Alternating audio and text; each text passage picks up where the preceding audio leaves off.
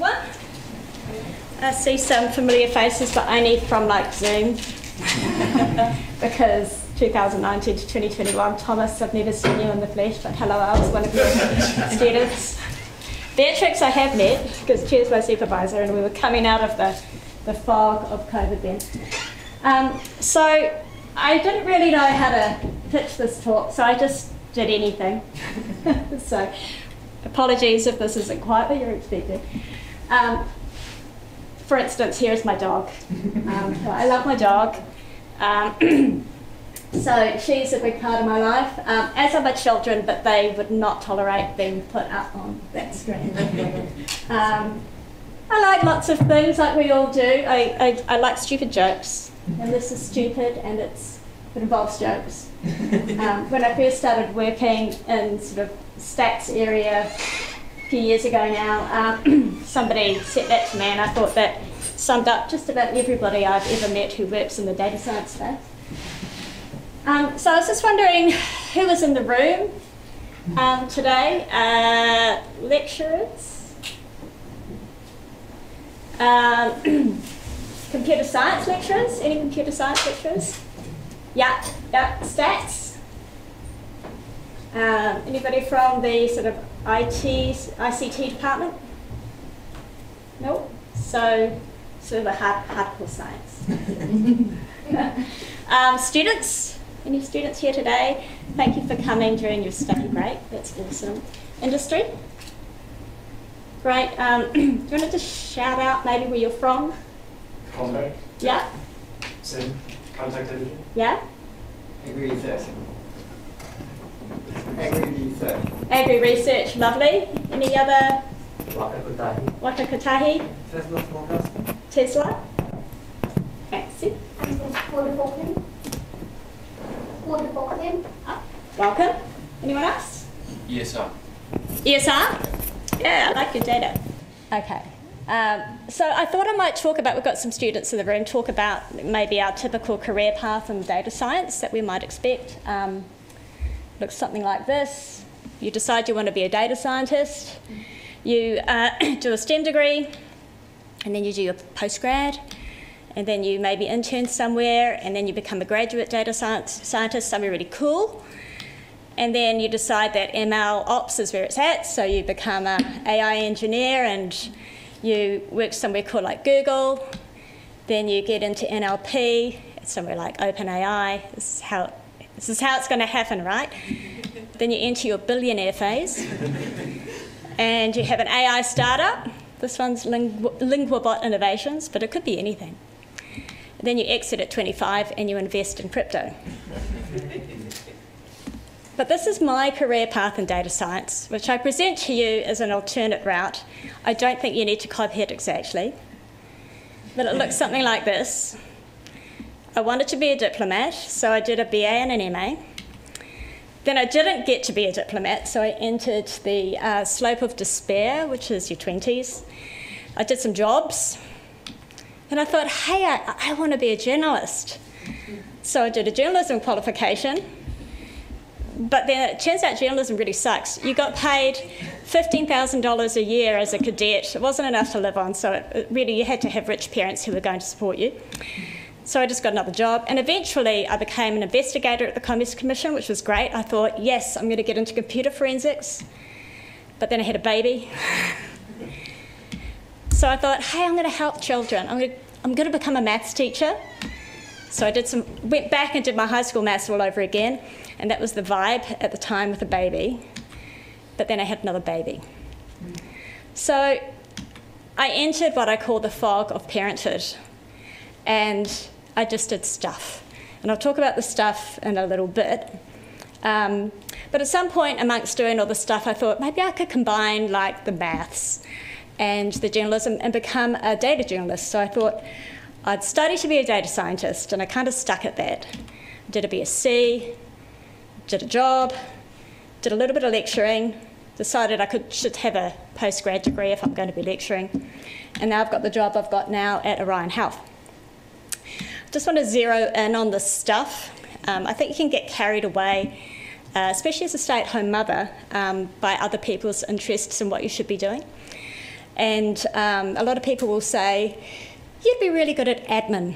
I think you should go file stuff for a living. And you think, I don't really think that's like the peak of my powers is filing stuff. But I quite liked this quote at the time when people were telling me how to live my life by Ursula Le Guin, which was just about choosing your own direction and choosing to do later in life a course like this in data science is part of doing that. You're choosing your own direction.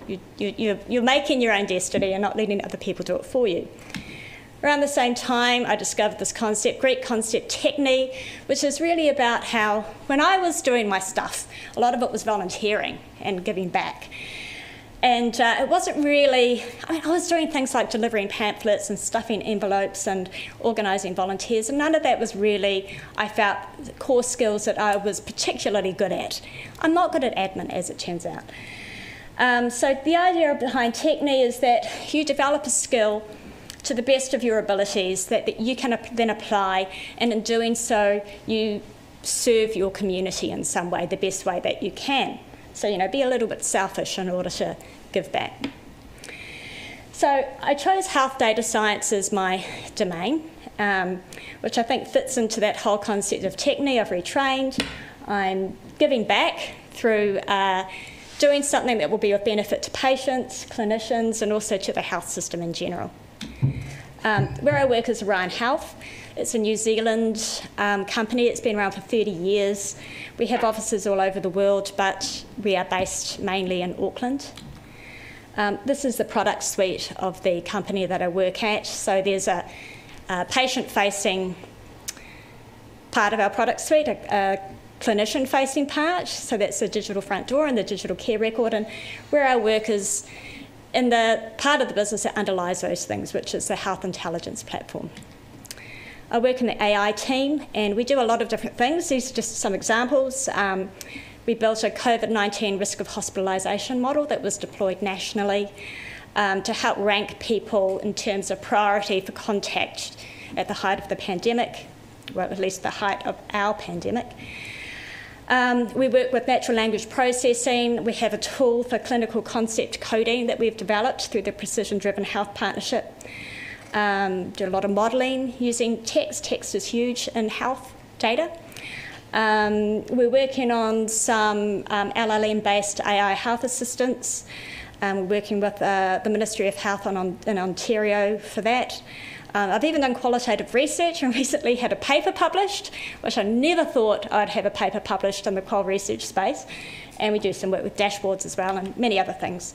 This is the team I joined. They were very decorated when I joined. It was quite intimidating. Won awards, launched New Zealand's Algorithm Hub, which is a world-first national model management solution that Te Whatu Ora has licensed as part of their platform.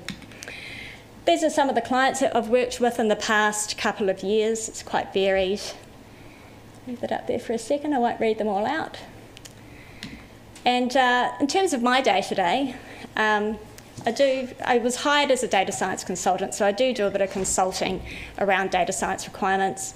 I do business development. I manage the team now, the data science team, and still doing some coding type work, some project management, and then the bits that are around professional development at the end there.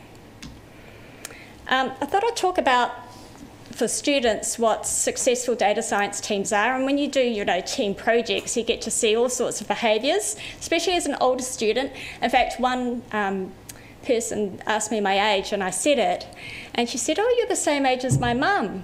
And I said, "How old's your mum?" And she said, "I don't know, 43. I was like, "Oh, I'm older than your mum."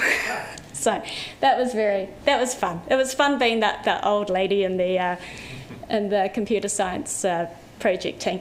But one thing I would, from that experience and from what I've experienced in industry, that I'd really like to highlight is that it's a cliche, but there are no unicorns. Data science teams, they collaborate and they're really, really diverse. And that's if there's any message you take away from me today as a student, that would be my key talking point. there are a diversity of roles out there. You don't have to be exactly a data scientist to work in a data scientist to work in a data science team. Lots of different roles that come together in a team like mine. My team looks like this. These are the roles that we have in our team. I'm down the bottom there. We've got engineer type roles, an NLP specialist, so a really diverse set of roles. In terms of education, they actually are mostly PhDs. The ornithology, I got that wrong, that's actually ecology with birds. So I thought it was ornithology, it's not. So it's quite diverse. And in terms of demographics, really diverse as well. Just a couple of us from New Zealand. Could be more women. So my observations as a trainee data scientist here at Auckland, and also I spent some time at Massey University as well, is that there are really not many Māori or Pacifica students, especially in computer science. And women are, particularly in computer science, underrepresented, maybe less so in stats. Not many older people. And I kind of feel like this is an area where we do want older people to be pivoting to and training in. And there was just one other woman I came across who was over 40 and training to be a data scientist, and that was me. And that's a really bad joke. There were a couple of people in undergrad that I came across at Massey, but generally not many people over 40. The context is that New Zealand is desperate for skilled tech staff, and that diversity is critical for our tech sector's future. Māori, Pacifica, female, women, underrepresented in New Zealand's tech industry still. So the question I've sort of had in my mind all the way through, ever since I started training and also teaching in data science, was how could we support cohort diversity better? And I think we really need to find ways to make part-time study really attractive, particularly if you're in a marginalised group. Part-time's your only option. So we need to think about how we do that. We need to recognise achievement in our part-time students as well as our full-time students. And we really need to bend over backwards to accommodate diverse backgrounds. We can think about scholarships. Scholarships generally are targeted at younger people studying full-time. I know there are some scholarships out there that are, well, at least now I think there's one that's targeted at women going back into the workforce after having a family, but there's not really a lot out there. I was fine, I had support at home, but I know that's a huge barrier for a lot of people going back into the workforce. The Dean's List is for people who study full-time. And if you are Māori or Pacifica and you have to study part-time, then you're sort of excluded from those kinds of, that kind of recognition. So we need to think about how we can change that. More practical assistance. When I first started coming here, I think I was doing 2 papers a semester, and I didn't qualify for a bus discount as a result. But I was still coming in 5 days a week because my lectures were 5 days a week. So how can we support people to come in, to actually physically be here? We need to think about that. You know, what does that entail? Bus discounts is a really easy thing that we can put into place. We need to provide opportunities for all backgrounds. We recently had an intern in our team who was, had been 10 years a data scientist, but was doing the Master of IT here, I think. So I had to come up with something for him to do on our team that was totally new for him, because he already had 10 years experience, but his degree required of him that he had to do an internship. And I know that's not like this in the data science program, which is great, but we just need to think about, in general in the university, how in tech, that how we can tailor our opportunities so that they're really appropriate for people of all levels of experience and backgrounds. I think apprenticeships is something we could start thinking about. Getting people involved working in data science or in tech, maybe just in tech more generally, straight out of school and training them from there. That's something we could think about. People need to earn money sometimes from the age of 18. They need to be able to see themselves in these roles as well. And at 18, it's really hard to see yourself as like a data science at 23, 24 when you don't have those role models at home or around you. Less mentoring, more system change. Women are doing really well. Thank you very much. They're capable, they're educated. They don't need mentors. We just need the system to change around us. So, I mean, mentoring's great, but it's not an answer. Okay. I'll leave you with one last piece of advice, and this is for the students who are in the room. And this comes from the heart. And that is that success looks like turning up to class in person. Thank you. We're seeing, and I know my husband's business, they're seeing, he works in consulting, that the graduates coming through, there is a decrease in quality, and we are drawing a line between that and online learning. And online learning is great, right? I'm talking about supporting diversity. Online learning is great because it means that all sorts of people can access learning from home. However, if you can turn up to class in person, you should. And I won't go into all the reasons why. Ask your lecturers why it's a good idea. All right, well, that's me. Thank you very much for listening.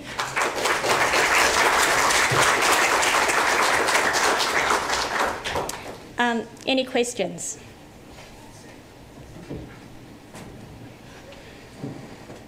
Yes. Yeah. Can I take you to my classes? That slide. Yeah, I'll give you that slide. But I hear it's easy to make yourself. Describe briefly the nature of your research and qualitative research. Qualitative, oh yes. So that was, we were investigating precision medicine solutions. We were looking at this concept called patients like, we wanted to call it patients like me, but Epic had already taken that.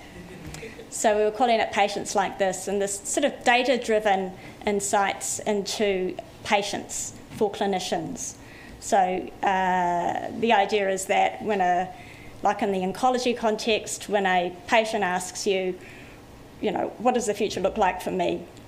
You can say, well, actually, these are the stats, but this is what the future looked like for these people that we've got access, where we have access to their data, who are like you.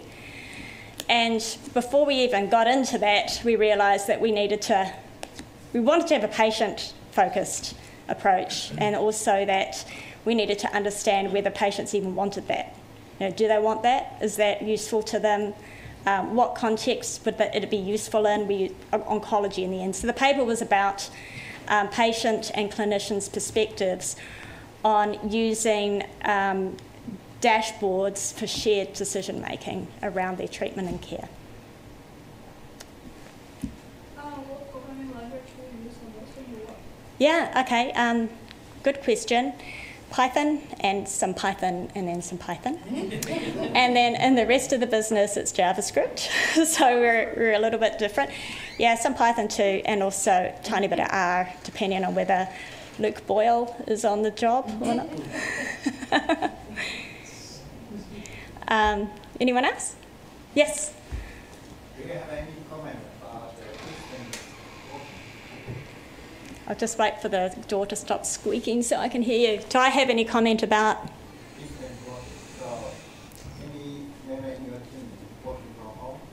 Oh, remote working. Yeah, that's sort of a good thing and a bad thing. Like when people are sick, I love people working from home. It's really awesome. But we actually have a policy where you have to be in Tuesday, Wednesday and Thursday at work, and you can choose to remote work on the other 2 days. Interestingly, the office can be quite quiet on some of those days, and certainly our grad didn't turn up today, and so he must be at home. He didn't say a word. So I think there's a balance to be had. There's some really good reasons why we should maintain some flexibility, but collaboration is certainly enhanced through physical presence, particularly for the people coming through university now who have done a lot of it online. They need that concept. They need to build up those skills. Yeah. Can you say a little bit why you wanted to become a math teacher, particularly the math part for your children? why I wanted to do maths. Yeah. You know, it was because I was really good at maths at school, and then I went to open day at the university for engineering, and it was called Ingenuity Day. It was for young women to get them into engineering, and this woman in full motorcycle leathers and a mohawk mullet, because this was 1992. Took us down to the bottom of the engineering building and put a banana in dry ice and then smashed it with a hammer. And that was our demonstration. And I was like, oh yeah, I don't want to be an engineer. And then I went and did a political studies, which was a bad idea for somebody who was good at maths, and really bad at social studies at school. So I think it was just an unfinished. I knew that was what I was good at, and I wanted to cycle back to that. And also teaching seemed like a good idea at the time. Yeah. But do you feel that, like, especially with math and high school, that this is something that we could focus on, also working together with schools to, you know, get more people Interested. from more diverse backgrounds into this area? Yeah. I feel like you're leading into something. Are you? That was my opening question. Tell me more. Yeah, so, why not? I mean, I think to get young people into tech, you've got to start really young. And I don't think it necessarily requires learning how to code in Python when you're 13. But having the maths, having the foundational skills, and being able to see yourself as somebody who could do that role and that it's a role worth doing is really, really important. And I despair at, when I was here, I remember I had a couple of lectures down around the arts buildings, and I was like, oh, that's where all the women are. Like, there were all these women down there that weren't up here. And I just feel like there's more that we could do. I don't really know what the real answer is, but it needs to start earlier rather than later. Yeah. Would help to start with a positive view towards mathematics and not something that nerds only do. Absolutely, and this whole idea that I can't do maths is such rubbish. Yes. Yeah, it's such rubbish. Anybody can do maths. Yeah. Yes? So, quite an interesting, diverse background you have. I was wondering, like, in the success in your current role, how much do you attribute it to the training in data science itself versus the journey that your career took you through? Hard to untangle that. I think it's both. But I think I made a deliberate choice to train here because I knew it was I'd get a quality degree here, and it would be thorough and it would be rigorous. So, I mean, I couldn't have done it without training, but I wouldn't have been as rounded without the experience. But I mean, it takes all sorts of people to do data science, and that was just one way. Yeah. Yeah, you sort of hit the nail on the head when you said that team is a unicorn rather than one person. Yes. Sort of build your team around that. Yeah. We all bring different. In my team, we all have totally different strengths and weaknesses, and it all just works. Yeah. Okay. What else? Thank you for listening.